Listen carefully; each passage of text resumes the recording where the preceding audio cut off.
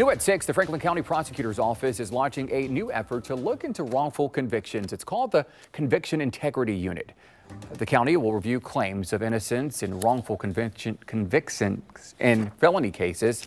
Assistant Prosecuting Attorney Jocelyn Stefancin will lead that unit. We talked to her just a few hours ago.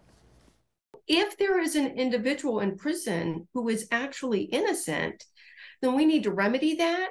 And then we also need to make sure that the correct guilty person is held accountable for that crime. That's why this unit exists. That's why you're seeing units of this nature being created, not only across the state of Ohio, but across the nation. That unit will be paid for with a grant from the U.S. Department of Justice. You can start submitting applications on May 1st.